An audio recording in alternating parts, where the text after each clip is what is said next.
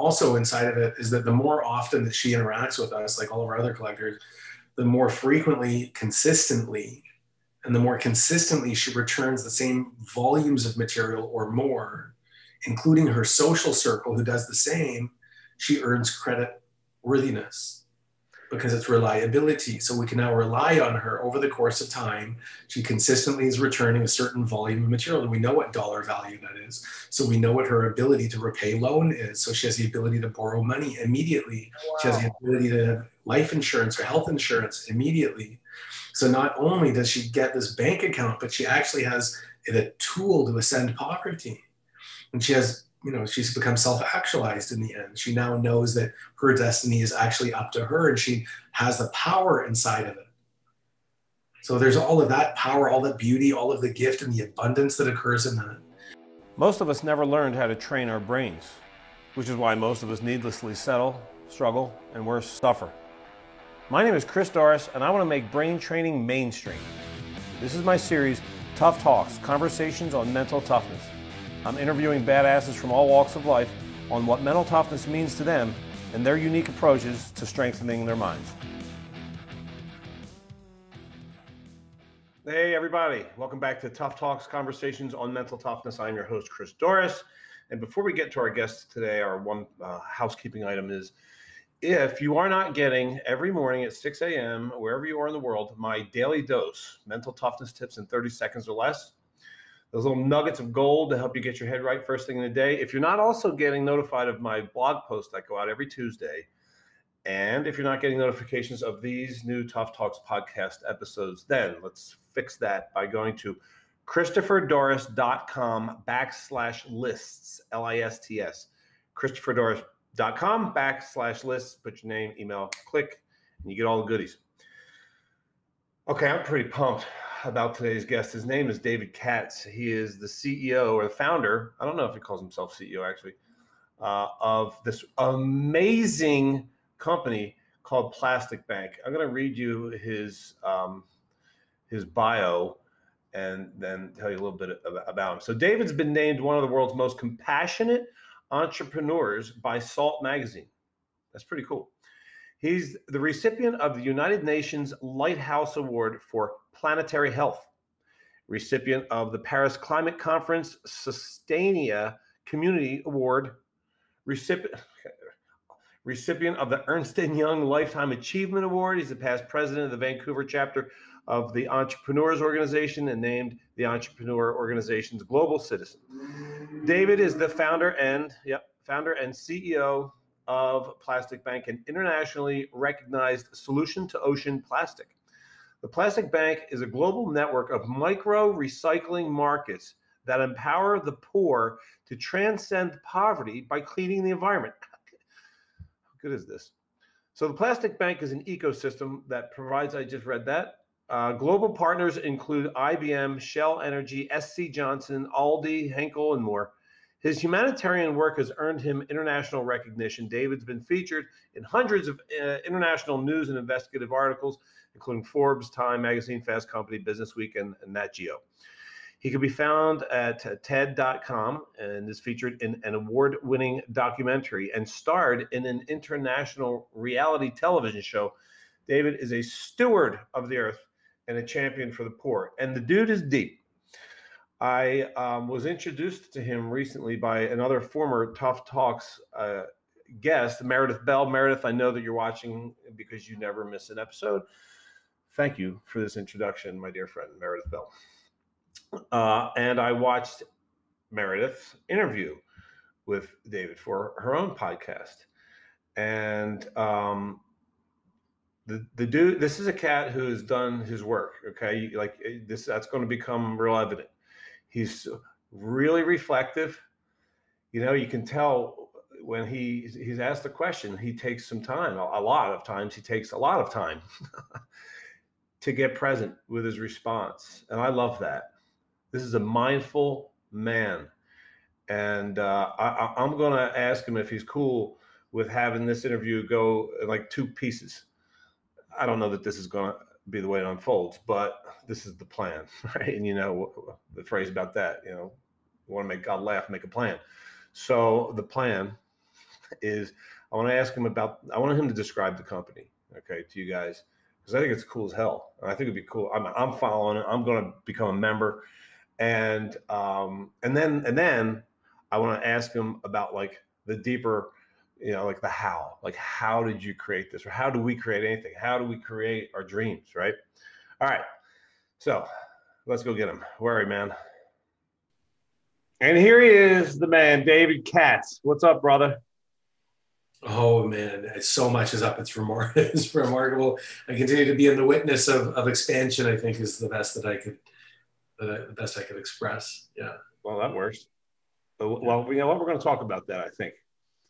My thinking about this interview, after having done some research on you, sir, is that I think it would be fun and useful for our audience to break this up into two segments. We'll do a what and a how, right? So I would love for my audience to know like what you're up to, like what you have created, right? And what you're creating, what's going on, how, what is it that you've created, how it's like serving the world. So everyone can know exactly what Plastic Bank is and what it does. And if they're interested or, moved by it, can participate in some way or contribute. And then the other section of the conversation, and this is really the mental toughness stuff, like the deeper stuff, which is the how. How did you create this amazing entity from an idea, right? Because my mission, David, like the way I choose to use my life, right, is to inspire people to not settle. I do not believe that any of us were designed to settle, right? So I really love it. This podcast exists as like a gift, right, to the audience, to give them gifts that they can take and integrate into their lives so that they can go create their life on their terms, right? So they're not settling. They already are creating their life on their terms. Say that again. Change the terms. People are already creating their life on their terms. On their terms. Change the terms, right? So that the terms match what their desires are. Right. Yeah. So how's that sound to you? Sounds great.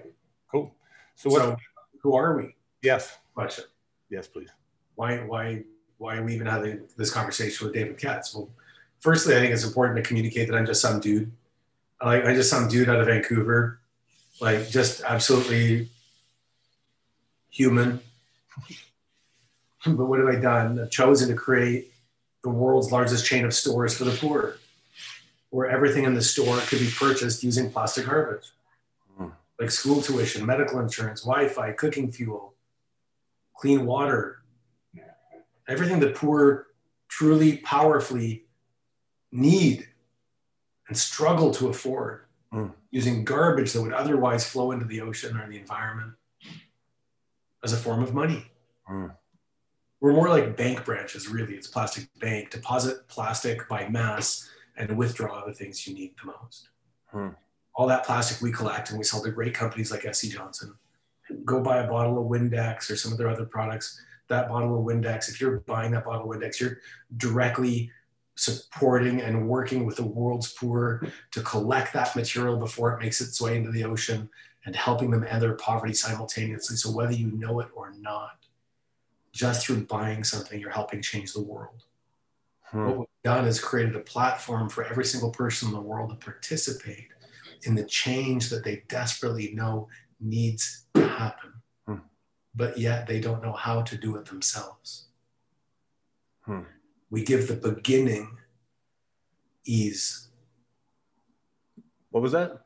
We give the beginning of the change. We provide ease because it's so overwhelming for so many people to make great change in the world. They don't know how.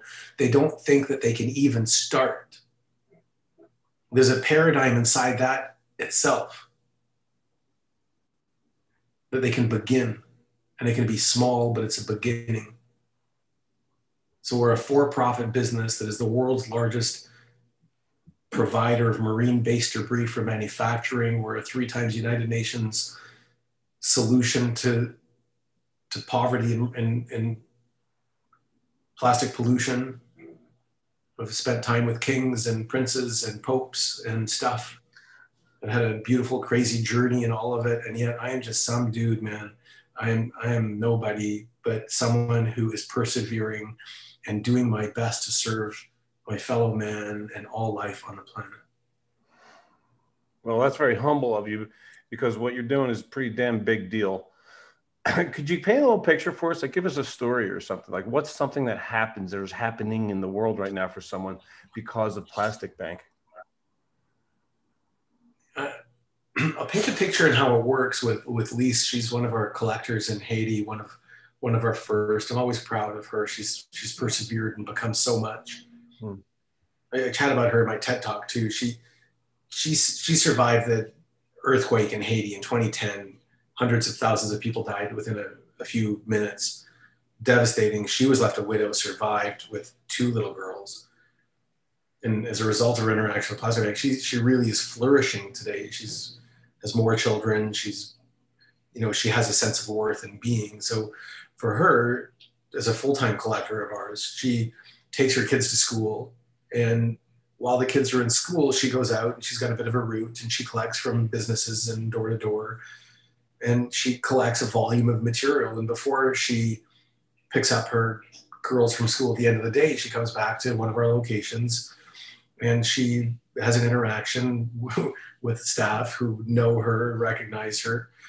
Her digital bank account is initiated. It's a blockchain banking application inside of it. So the value of the material, once it's agreed upon, once we see the value, the volume by mass, as well as the quality of the material and types of material, that value is then transferred into her digital bank account. Now, the digital bank account plays all kinds of beautiful things, because certainly she has a bank account, which you'd have never imagined being able to have before. Most of the population in Haiti is unbanked, not even conceivable. And I know, and I remember powerfully the first day I was like 10 or something, I got a bank account and I felt like I was actually a part of society. I felt like, I have autonomy. And so it gives a sense of autonomy and then safety as well. So she doesn't have to worry about carrying cash. That's amazing right there. Can I just for a second interrupt that story, because I want to slow this down, because I can't tell you the last time I appreciated the fact that I have a damn bank account. Oh my goodness, we take so much for granted. Right. So her being able to even have a bank account is life altering. Life altering. Yeah. Life altering. I'll get back to another story, but so it goes into our bank account, and also inside of it is that the more often that she interacts with us, like all of our other collectors, the more frequently, consistently, and the more consistently she returns the same volumes of material or more, including her social circle who does the same, she earns credit worthiness, because it's reliability. So we can now rely on her over the course of time. She consistently is returning a certain volume of material, and we know what dollar value that is. So we know what her ability to repay loan is. So she has the ability to borrow money immediately. Wow. She has the ability to have life insurance or health insurance immediately. So not only does she get this bank account, but she actually has a tool to ascend poverty. And she has, she's become self-actualized in the end. She now knows that her destiny is actually up to her, and she has the power inside of it. So there's all of that power, all that beauty, all of the gift and the abundance that occurs in that. And then, of course, the material that's at the center is interacting with all kinds of other collectors. So it's amalgamated there. It's a spoken hub model. They add value to it, and then they take it to a processor that's our locally approved and licensed processor. They add more value in country by flaking it or baling it, and they get it ready as a raw material for export. Flaking it? What does flaking it mean? Flaking, it goes to like a big shredding machine that puts it into this little, so it's in a very efficient way to put a massive material into a small volume. Okay. So they shred it and then they clean it. When it's ready as a raw material, it's exported, hopefully used in countries. Haiti doesn't have a lot of manufacturing, so not easy to use it there. But we export it either to the US or to Europe, where it's then used and turned back into packaging. So it's really that circular economy model, and we like to export it to those areas where there's recycling infrastructure already, so it can be turned back into circularity, as opposed to just flowing into the ocean. And now it goes into a bottle, it goes onto a shelf. And so if you're buying that bottle off the shelf, you honestly are working with Lise to collect that material, and you are ensuring that her girls are in school. You are creating the way for her to earn worthiness, you are giving her the ability to now contribute back to society. We're a for-profit business for good reason, because you cannot donate the end of poverty. You cannot donate the end of poverty. So people have an entrepreneurial opportunity to build and be creative. The world's poor are the most resourceful. If they're not resourceful, they die. So you're giving someone an entrepreneurial, giving one of the most resourceful people in the world creativity and opportunity. Will you repeat that phrase about you cannot donate? You cannot donate the end of poverty. The end of poverty.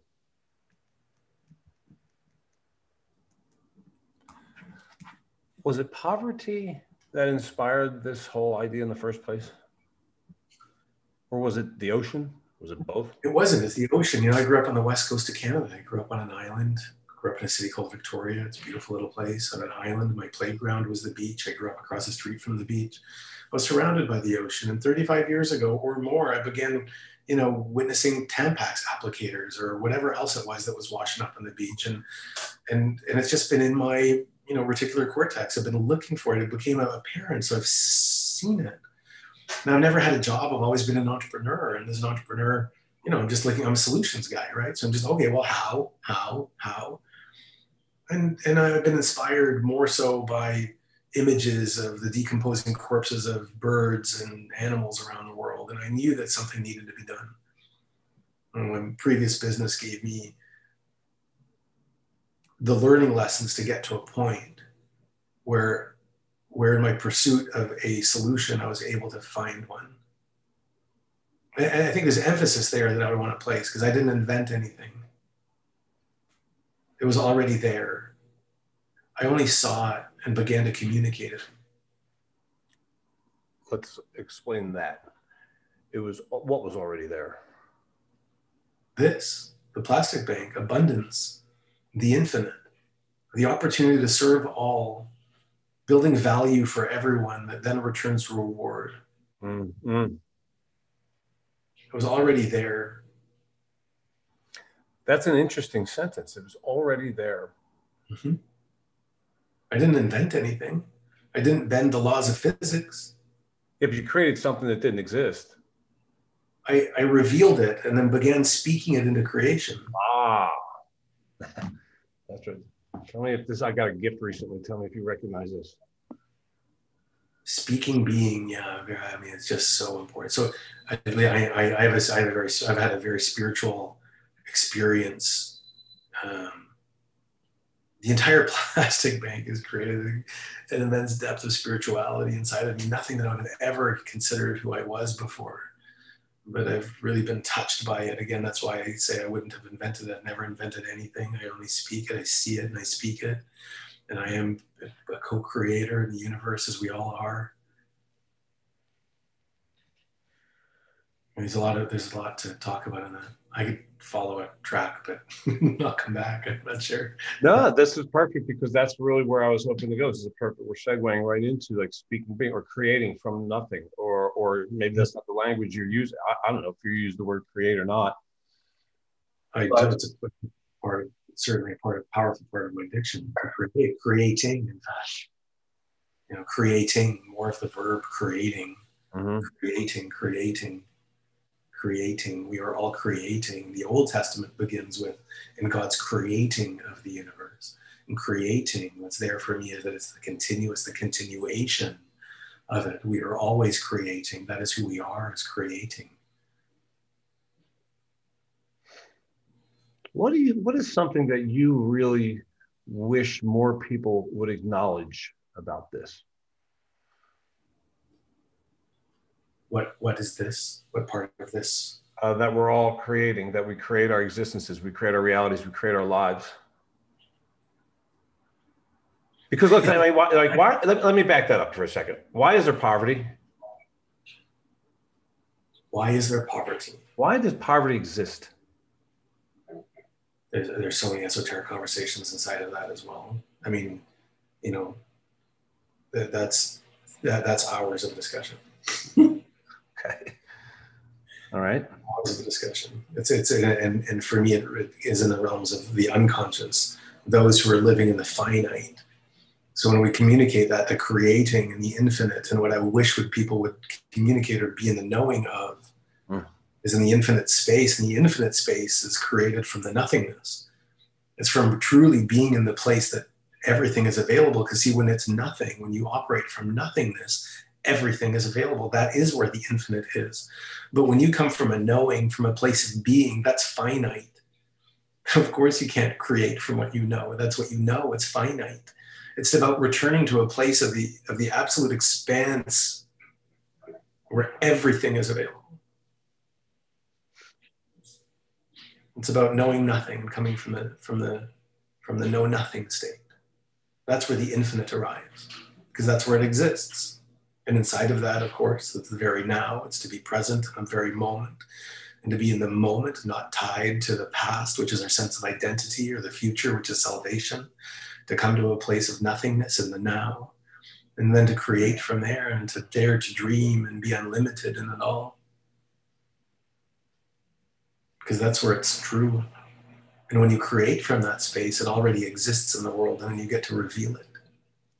Everything you want and anything you want already exists. So when I suffer, what am I forgetting? What are you forgetting? Yeah. Or when I struggle. Pardon me? Or when I suffer, when I struggle, when you suffer, you're in time. When you struggle, when you have pain, you're attached to time, which is a construct. Not that time doesn't exist, but yet in our mind, we're associated with memories of the past or the hope of the future. Again, the future is salvation. We think that when we're threatened, we think that someone is going to impede our salvation. If the future, something might happen in the future won't occur, because in my mind, the way that I deal with the pains of my life is thinking that something will occur in the future where I will then not have the pain that I have today. But what I have today is really as a result of who we believe we are based on the past, which is our sense of identity. So we either live in identity or salvation. Those are the typical two states of man. What are you forgetting? You're forgetting that there's no time. That doesn't exist. Anything that ever has occurred, can ever occur, will ever occur, can only occur, happens now. Anything that might have the possibility of occurring in the future will only happen now as well. It only happens now. And it's just an immense power in coming to the knowing that we only have this very moment is beautiful. And I know that when I'm suffering, I'm living in time. Do you have fear in your life? Fear. Does my humanity appear? And do I have times where I have this ego attachment? Does the ego awaken and go, oh, look, you see, things aren't as good as they are. This could happen, that could happen. Does the ego mind appear? Yeah. Do I have fear? Am I experiencing fear? Yes. Do I have fear? That's a different conversation. Is it real? That's a totally different conversation as well, of course. I don't know, is anything good or bad? No, it's nothing. Everything is empty and meaningless as a conversation. It's empty and meaningless. It doesn't mean anything. It's just as it is. You know, that sounds, okay, so the first time I ever heard that, so I don't know if that's a Werner Erhard thing, but that's where I heard that. It's life is empty and meaningless, and that is empty and meaningless is empty and meaningless. The first time I heard that, it sounded depressing. Right, it does for many people. Yeah, remarkable. It's just so beautiful, though. It's so powerful. Tell me the beauty. Because empty and meaningless, those words together, I think conventionally sound dark. I think the ego mind's an attachment to it, to be affirmed that things are dark is what is occurring. So the ego mind shows up and says, look, see, like someone else is trying to tell you, see what that's telling you, that's a time attachment as well. You're living salvation. My salvation was just threatened because someone's telling me that it's empty and meaningless, but my salvation is joyous. So don't tell me that. But inside of it and the depth of all of it is life does not come with meaning. The microphone I'm speaking into is black right now. Does that mean anything? No. Doesn't mean anything. It's empty and meaningless. I give it meaning. I can look at it and go, oh, look, it looks really sleek. It's beautiful. I love it. It looks like it's going to perform. Those are meanings I placed on it. It didn't come with any meaning. The sun's warm today. It's empty and meaningless as well. It didn't come with meaning. I place the meaning. I go, oh, the meaning I choose with that is the nourishment, the love, the warmth of it. I choose that the sun is amazing. Life is empty and meaningless. It doesn't come with any meaning. I place the meaning on it. My goodness. And if you have the power and the knowledge of that to look at everything that has angst or even joy in it, and to be able to recognize that you chose that, there's an origin of freedom inside of that. And go, oh, hold on a second. I'm depressed by that. I'm saddened by that. Hold on a second. It didn't come with that. I chose that. What is occurring inside of me that I'm choosing to see that as bad? Well, how may I be able to change my paradigm and look at that as the gift? What knowledge is inside of it? What do I learn from that? How do I overcome that? What do I surrender from that? Where in the past am I still attached? It's the lesson to understand that you are not in the infinite space. You are finite. You are operating in a finite place, ultimately driven by the ego mind. The ego mind just being the voices in your head. That's the ego. Not who you are. You are the one who hears the thoughts in your head. You're not the thoughts in your head at all. So who are you? Lots of conversations. Lots of conversations. Really beautiful. Talk to me about meditation.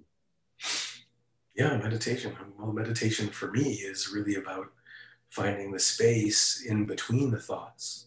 To find the quiet. No, that's not true. For meditation for me is to be in the powerful recognition of my thoughts. To go, oh, I'm thinking, and then coming back. Oh, thoughts coming back to nothingness. Thoughts coming back to nothingness. It's about being in the practice of recognizing when I'm in thought. So I have more power to go, oh, those are thoughts. Come back to the nothingness. That's meditation. And I would argue against anyone that thinks it's different. I mean, some people want to manifest. That's different. That's not manifest. You know, some people want to like, oh, I listen to my thoughts and then I'll pay attention to them. Well, that's your ego mind. You're paying attention to your ego mind and giving your ego mind even more power. And in fact, I'd argue that it's your ego mind having you be in that place, in that conversation to begin with, because your joy, when you're in joy, the ego mind dies because the ego mind is alive in your pain. And so if you come to nothingness and if you find joy, the ego dies. And so it's fighting for its survival. And so I would argue, and in fact, my experiences are on the precipice of me having the greatest amount of joy in my life is when the ego mind was most loud. Wait. Could you repeat that? When something great is about to occur, that's when the thoughts in my head are loudest and busiest. Ego mind knows. It knows, oh, there's joy lying on the other side of that. Can't have that. I die in your joy.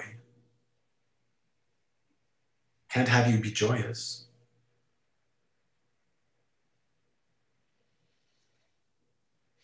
When you're quieting your mind, when you enter into the space between thoughts, is there an emotional experience there? No, it's a real struggle all the time. Depends on what's going on too. It was a real struggle for me last night. I take an additional meditation at night and it was loud. It was really loud. I was really struggling coming out of it, but I kept in the practice of it. Kept being in the practice of like, oh, hold on a second. I could recognize all the thoughts. And at least at the end of that time, I have the power, the knowledge to know that they're thought. And at minimum, I have the practice of understanding that what I'm experiencing are thoughts. Just thoughts. And so then, and for me as well, it's only momentary, just moments of quiet. Just moments of quiet. It's not like I sit there for 10 minutes and there's nothingness. That's not at all. I'm human, the human experience. What do you think the longest period of time is ever in your experience with meditation where you've been thoughtless? I don't know, 5 seconds? Huh? Maybe? Well, let's say 10. 10. All right, we'll go with 10. Because I count as well. And when I meditate, I close my eyes. not only am I watching my breath, but I also visualize numbers being attracted to me. I see them like coming out of the wall. I see them at 1 coming out of the wall, then followed by the 2. I'm in a practice of just looking at number and thought, nothing, being in no thought. And sometimes I get to 10 without being disrupted. But I'm in a practice, and I'm learning all the time. And I don't know, this is just the way I do it. It's what I was taught. It's what I've been practicing for years. It's, I have an immense amount of freedom and joy in it all. Right? It's where my joy originates in the end, because it's always there. That's where the depth of my love originates. It's where my service originates. Everything comes from that stillness. Mm. But what's really interesting in like human peak performance, when I used to work exclusively with athletes for a period of time on the mental game, right? And it is always true that when someone's demolishing it, like crush in the zone, there's no thought. And what's interesting? You ask athletes or musicians, anybody, performer, whatever, like, you just crushed that. That was like a career performance. Yeah. I was totally in the flow state. What were you thinking? Nothing. I don't know. Was it hard? Oh, no. It was quite the opposite. It almost felt like it was effortless. What's that all about? My experience is as an amateur athlete, I, in my 40s, decided to become a fighter. Mixed martial arts and boxing. And I know that, for me as well, it became a beautiful practice of consciousness, because if I'm in the ring, even just sparring, if I'm thinking about anything, I'm getting clobbered. That's it. It's also, because you think that it would be pretty normal to all right, try not to get your ass kicked. Yeah. Let's not get smashed here. All right. So when I get lost in thought and I wander, my eyes then wander into a place of my mind of thought. It's when I'm conscious in the practice of that, not just watching my breath as well, but being present so that I can be aware of any strike that's coming towards me. Right. Being in the full peripheral of my opponent. Yeah. Right. Yeah. It's this beautiful metaphor you put together around it, for sure. Boxing and, fighting and consciousness, for sure. Mm.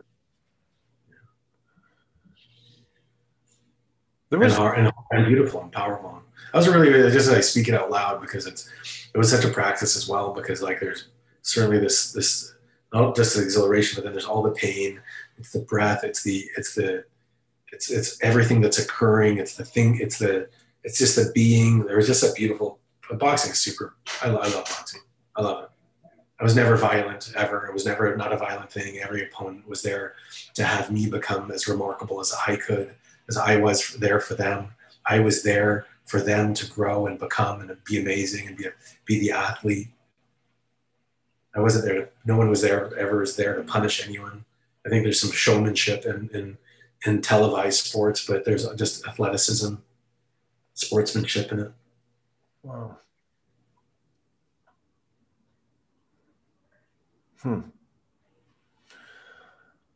I don't remember what I was listening to or watching in preparation for this conversation with you. I don't know what it was, but I had this thought, which is, when a flock of like starlings or birds are swarming around in the sky, and it makes these crazy cool lines and whatnot. None of them are ever flying into each other. What is that? Who makes the call? Like, hey, let's go this way, and everybody gets it the same. Like, how come? What is that? Yeah, what's that synergy like within an animal that gives itself to the collective, that inherently already knows that it's a part of the collective? Like it's humans that are the individual. And I think even in a flock of humans, there'd be all kinds of people. Some people would want to follow along, but a lot of people would be like, yeah, hell no, I'm not following along. And why is everyone following along? And what? Someone told you to follow along. You're a sheep. I think animal life gives itself into the community. We're the individuals, however, coming from community. It's crazy. You know, something I like to communicate just occurred to me here in this place, and that out of the billions of species that have ever existed on the earth, some 10 billion species, humans just being one of the species, 10 billion species of life on the planet, that humans are the only one that have ever evolved to be able to steward all others. Steward? Steward, to care for. Humans are the only species ever to have existed that can care for all of the other species. Oh. And yet we mess it up all the time.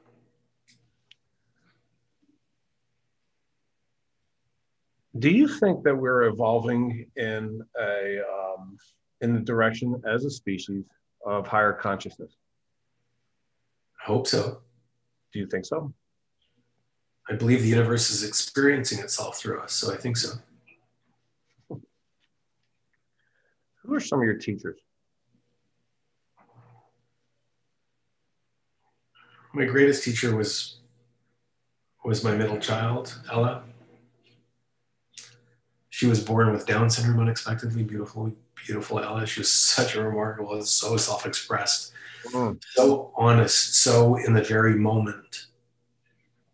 If she ever was waiting for something, I'd be like, oh, when are we going to go and be together? When are we going to go for ice cream? That was her only paradigm of time. She was never in the consideration that other people would think things about her. She was self-expressed. She didn't think that people could even think things about her. She's very present conscious. That was the origination of it. For me, when she was born, I was so ego attached. I was raised in such a conditional family, so much judgment, that I felt that when she was born, that it was going to be proof that I would be judged by society.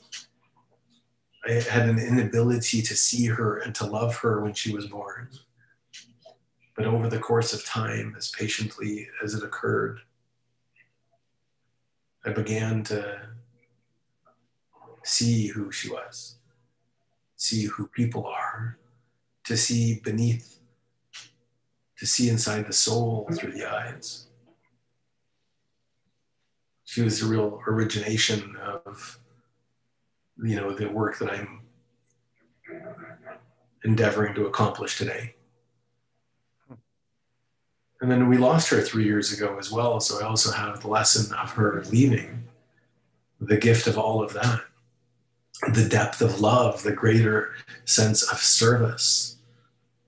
You know, in the acknowledgement that life is empty and meaningless, it became a powerful practice. I could go on and on about that, but I don't think that I've had a better or greater or more loving teacher at the very appropriate moment of my life than her, as all of our children bring to us. Yeah, and that's all beauty. I have no sorrow or lament for that experience. Beautiful. There's nothing that can occur that changes it. There's no pain, no sorrow that brings anyone back. All we have to do is to then look for the gift in it. When you pay the price in full in advance, what's left for you is to find the prize.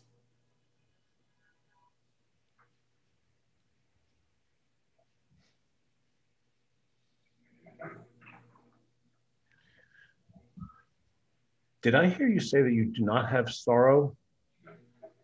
I get sad sometimes. Like I watch a video or something like that. I'm like, oh. So and it's just this depth of love. Like you know, I love that expression that sorrow is often, you know, unplaced love. Hmm. Right. So I have unplaced love. Like, oh, I have so much love for Ella, and I like, oh, I just want to, like, you know, ingest her. Right. I just want to, oh, and it's got nowhere to go. So like, oh, it kind of bounces around inside for a little bit, and then I'm like, okay, now let it settle. Yeah. It's not possible to change it. It's not even a conversation to say, oh, if I would change that in a second. And if you can't, why even be in the contemplation? You know, if you've paid the price in full in advance and there's no refund, What's available for you, the only thing available for you, is how you show up and what you do with that. I'm not sure I'm totally gathering that. If you pay the fee in full in advance. I had a daughter that died. I paid the price in full, in advance. There's no refund. She doesn't come back. I already paid the price. It's all that has occurred. Nothing I could ever do or hope for changes any of that. I've paid the price in full in advance. Okay, I paid the price in full in advance. The rest of my life unfolds. I just paid that. Where's the gift inside of that? How do I take that, look at that and go, oh, look, this is how I'm going to be. This is the lessons I took. This is the depth I see. Oh, look, what else beautiful is emerging from all of that? These are brilliant questions to be in the inquiry of. Yeah, I mean, you're dropping, like this whole interview, you've been reciting inquiry. Right? Like I want to re-listen to this, and I want to record, seriously, like all these questions, man. Because I think that there's so much value in being in these inquiries. Examining. Believe. Look for it, look for it, look for it, look for it. What's inside of that? Where's that? What's the gift?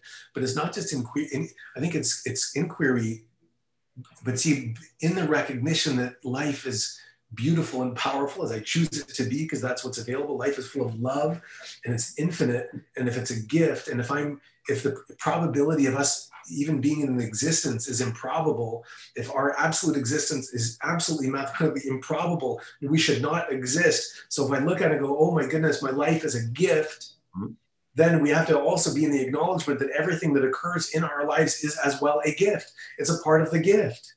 So where is the gift in it? So there's query to be in query over it, but it's in query to see the gift.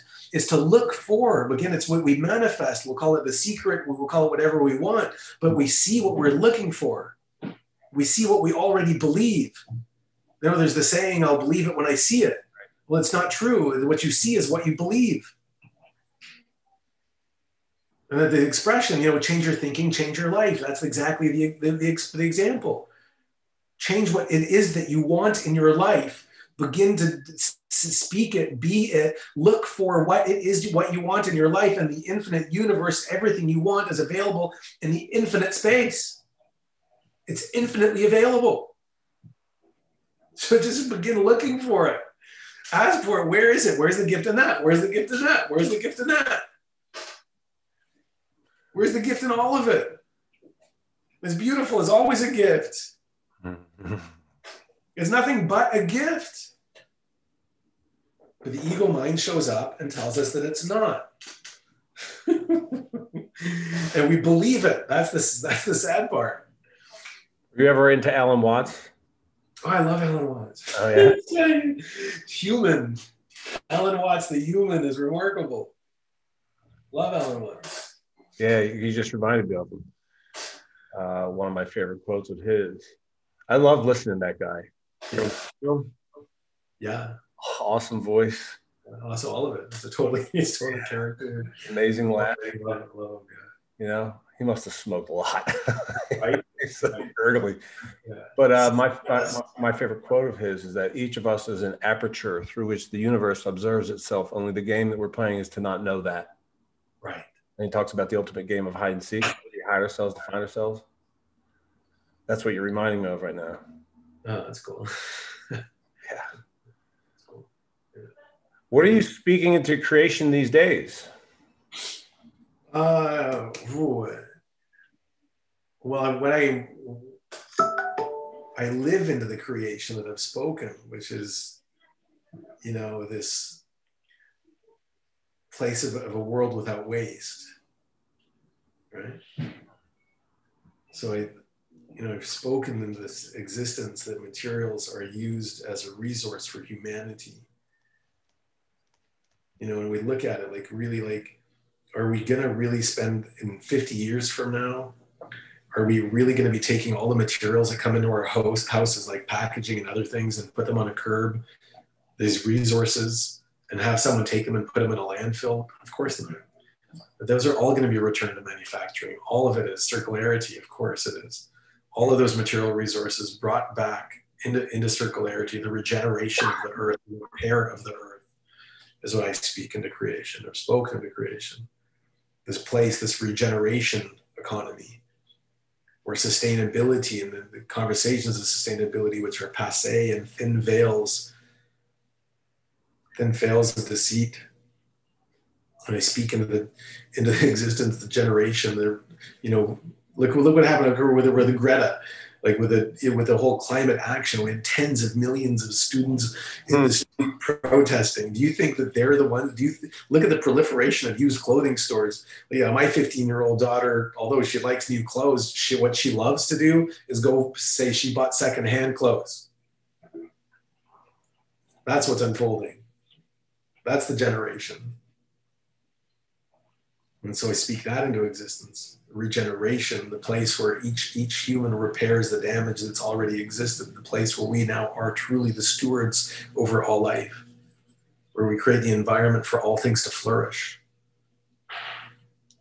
Of course, the consciousness has to occur, that or we die, because without the consciousness, of course, we'll only be serving self. It's a zero-sum game. And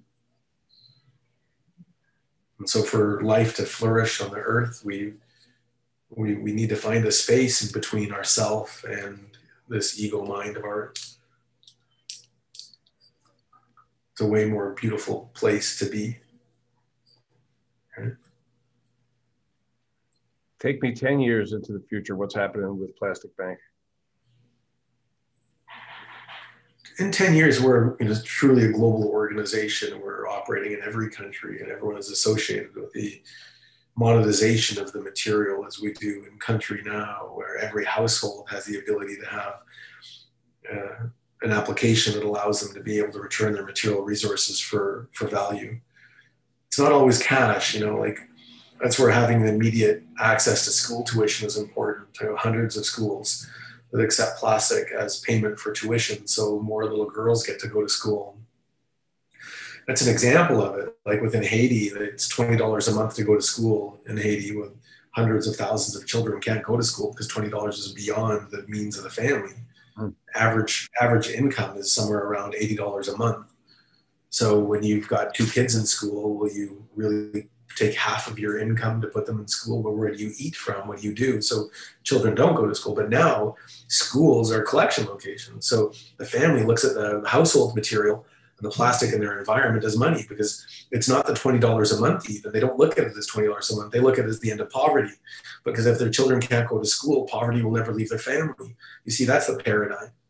That's the exponentiality behind it. Because for us, it's about how might we truly reveal the value outside of the money. It's not the money, it's what the money gets that people change their life for. So it's not, you're even exchanging, if you're minimum wage, in Canada, it's like almost $15 an hour. It's not $15 an hour that you exchange your life for. It's the things that the $15 gets you. So what might it be that what value, what perceived, what opportunity is it? That's where credit or financial inclusion is so powerful, because that's a powerful incentive. It doesn't even have to be an increase in the value of the plastic itself, but what do you get with it? What do you now have access to? Like within the Philippines, medical insurance or illness insurance. So the mother of the house can name herself as a beneficiary over a husband who may get sick or injured at work. And if that happens, the family's destitute. Well, for 80 cents a month, she can collect that material in like an hour, and she can collect that material and she can name herself as a beneficiary. So she can collect plastic to pay the premium. Wow. So it's worth it for her. So it's like, oh, what? I just have to collect some plastic, which is all around me anyhow, and I'm safe and I'm safe. So what is it like for a mother who shows up with her children who has a sense of safety about her? It's a comprehensively different paradigm. What goes away first? What goes away first, plastic waste or poverty?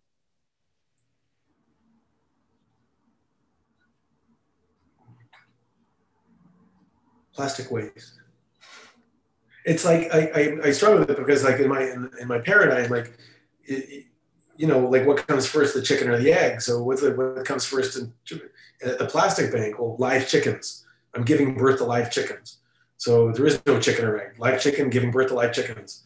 because it happens simultaneously. So hard to say which one, because when we remove and we use those resources in the world as money for the poor, as money for the emerging, I got to watch my words, the people who are emerging and becoming resourceful in contribution to society.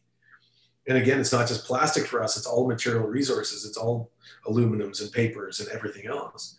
Just out of plastic as a conversation is almost 10 trillion kilograms of plastic on the earth. So roughly $1 a kilo more, really.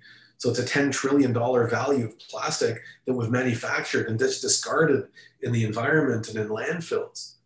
It's roughly 500 billion to end all poverty. We end all extreme poverty with 500 billion. We have $10 trillion of value just sitting in plastic. Wow. Huh. So have we inadvertently been depositing the very value to end all suffering? You see, I don't think plastic's going to go away. Waste will go away. When we eliminate the word waste, because things are, again, creative through word. So when we look at it as a resource, as a tool, as opportunity, then we begin to reveal the other services and products around it. Mm-hmm. That's waste management. What? Mm-hmm. When we communicate waste, we then give birth to waste management. Misplaced waste in the environment. Right. How about resources? We have resources in the environment to go get. We have resource management. I mean, just in that expression as a whole, it's a profound paradigm shift. Yes, it is. Yeah, right. Now you're reminding me of my boy Wayne Dyer. When you change the way you look at things, the things you look at change. I know I am conscious of the construct of time. Yeah. I know you got a gig. But before we bounce, though, I want to give one more gift to the audience in this question. Like, you have to get requests from people, like, for advice, like, because you started something profound out of an idea. Yeah. That is a success story. The end. Okay. Can't debate it. Thank you. So when somebody says, "Hey, man, like, I have a dream. I want to have my own business, but damn, I don't know. I don't know how I'm going. I don't know how." Yeah.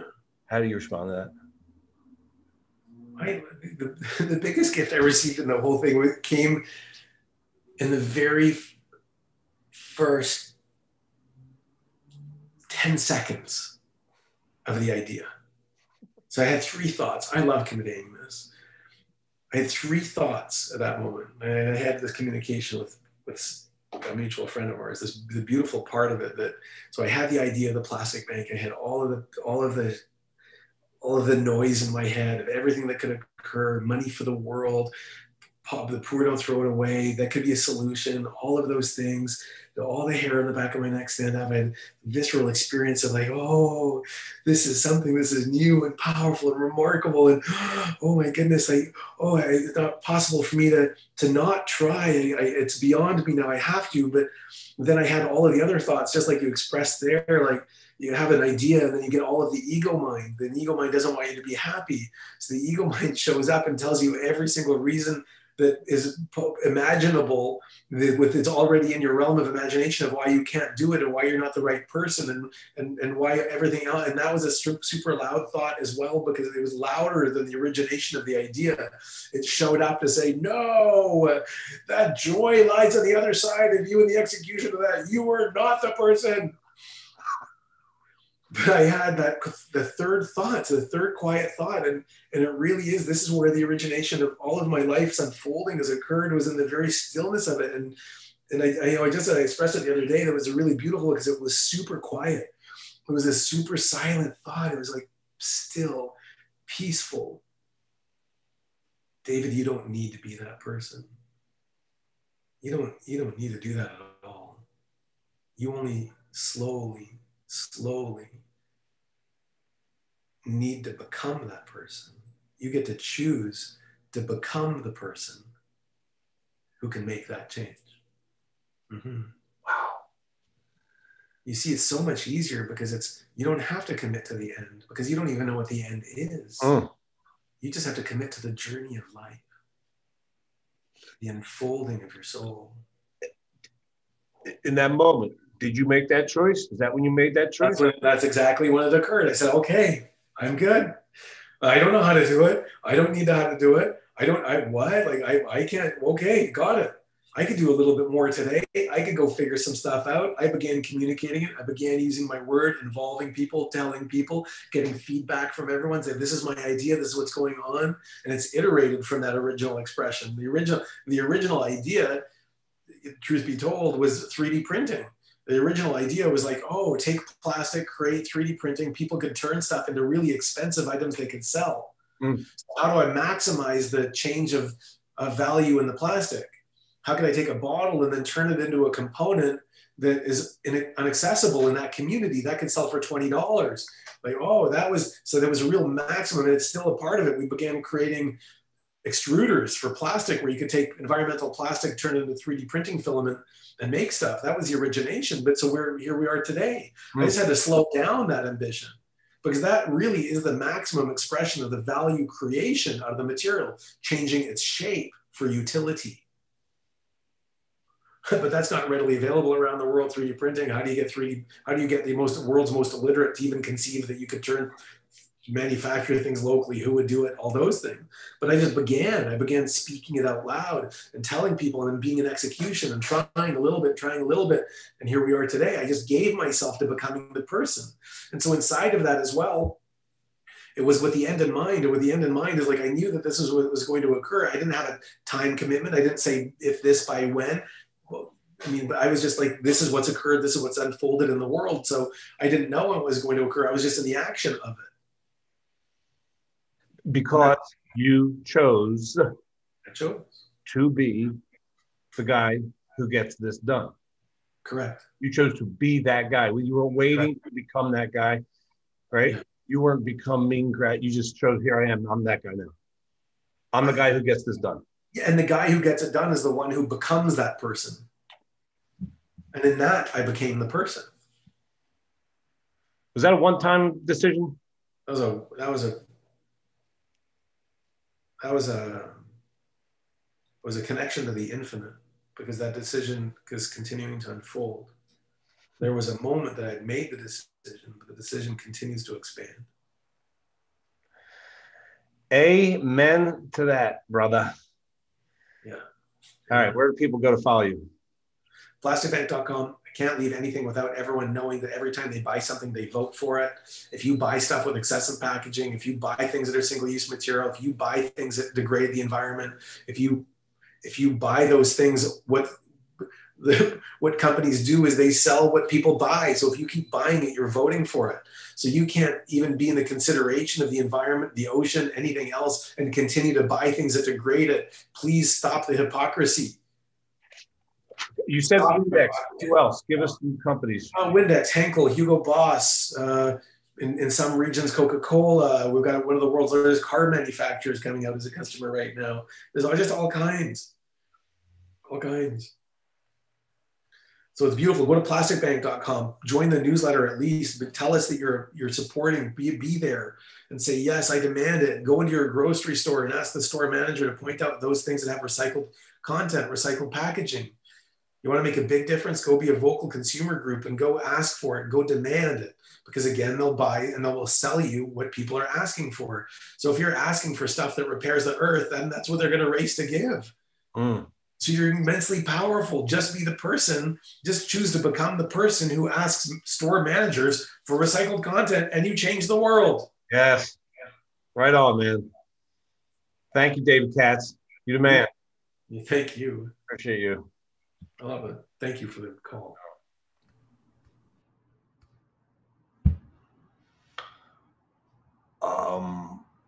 What? Whew. I can't wait to talk more with that guy, with that cat, David Katz. Dude is deep. The dude has done his work. I wanted to ask him a lot more questions. He had to go. He had another call. I wanted to ask him a question like, where have you done your studies, your deep spiritual studies? We'll get that next time. I'm going to keep my pledge on this. I am going to re-listen to this, and I'm going to record as many of the inquiries that he dropped as possible, because I really believe, I say this a lot. The most mentally tough, happiest, successful people choose to live in a perpetual state of self-inquiry, like always asking yourself questions, like the ones he was dropping, but he's dropping them so freaking fast. I hope you got some of them. I'm going to create a list of them. All right, that's my homework. All right, you guys, thanks for tuning in. And until next time, create miracles.